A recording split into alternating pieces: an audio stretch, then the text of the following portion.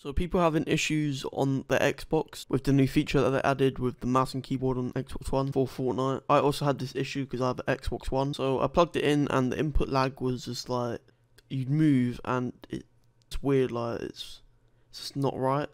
You can just tell by moving it if you had a PC before. So what you want to do is go in your software.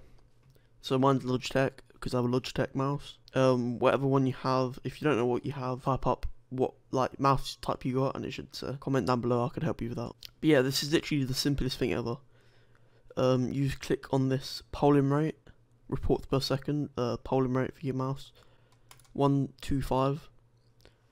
Obviously it's slow, but it's this, or you're gonna have to not have a smooth mouse.